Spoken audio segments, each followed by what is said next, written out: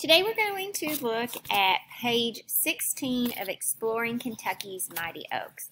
This is the information actually about the writing piece and the contest. So we're going to look briefly at the rules. Grades 6 through 12 can compete, and since you're a 6th grader you can compete. We can only compete in the writing contest. You can only have one entry. And all entries must be become the property of the Conservation District. The top 3 writing entries from our school will be submitted, and only those 3 will have to fill out this little form. So don't worry about that form yet. We're going to skip the artwork because we're not participating in that, and I want to read the writing directions to you. Entry may not exceed 1,000 words printed single side. No photographs or artwork may be included with the written work. It is suggested that the written entry take the form of a persuasive or informative explanatory. Students should write from the perspective of an informed writer to a less informed reader, and they may be in the form of a letter, article, editorial, or speech. It should persuade the reader to take action towards good wildlife conservation practices. The work should be from the student author and avoid plagiarism from this source or other sources. Sources should be cited. Do not use the conservation writing in Jim Claypool art as your tabloid as your only source. Okay, so let's talk about that. You cannot have over 1,000 words, which is, if you read your directions, it's a minimum of 5 paragraphs with at least 4 sentences in each paragraph is what I put in your Google Classroom. Your first paragraph is going to be an introductory paragraph, just like you've talked about in both 5th grade and you just wrote a piece in your 6th grade class. Then you're going to have 3 body paragraphs. Those body paragraphs are trying to persuade us to take action, to have good wildlife conservation practices for trees.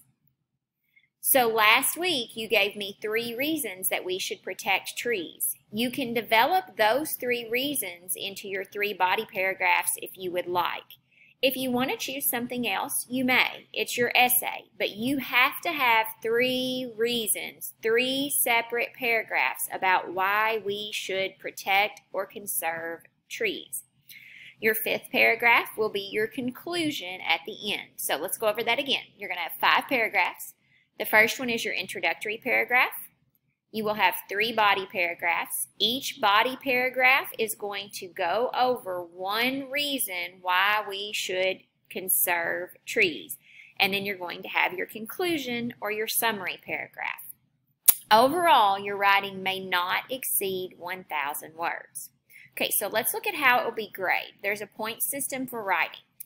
You will get 30 points for your purpose or audience. You establish and maintain a purpose, and you communicate with your audience, and you employ a suitable tone. Your purpose is to persuade a less informed reader to conserve trees.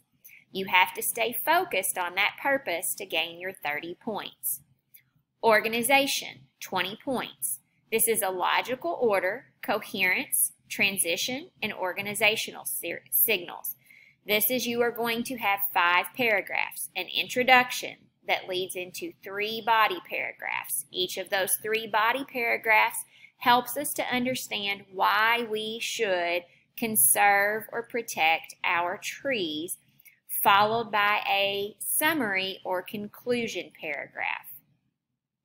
20 points for idea development / support and evidence of research. Okay, you have to support your paragraphs. You can't just say, I think this.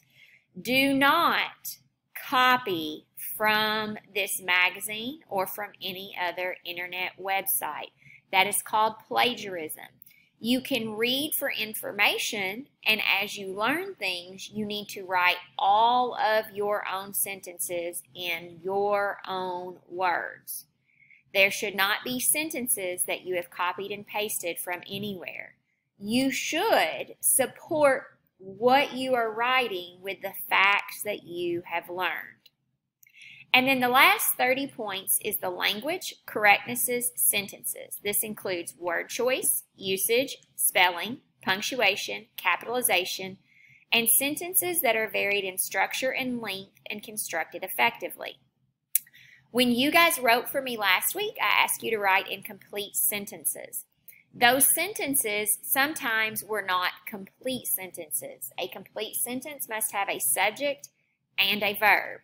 There were some of you that I told you needed to work on your capitalization or punctuation in your sentences. And there were others that I told you to work on your spelling. If you do not punctuate, capitalize, spell, and write complete sentences, that is 30 points off of your essay. So the highest you can make would be a 70 if you are having problems with that. If you need help, please make sure you ask me. This is Wednesday's assignment, and it's not due until Friday. However, several of you have been asking about extra credit and bonus work, so I did say that I went ahead and gave it to you today, which is Monday, and you may start working on it today, and you may turn it in anytime up through Thursday for 20 bonus points automatically added to your grade. So if you're worried about one of these things, a good thing to do would be to check with me, get some help, but to also get ahead of the game and finish this essay early and get it turned in so you could have your bonus points. As always, if you have questions, please let me know.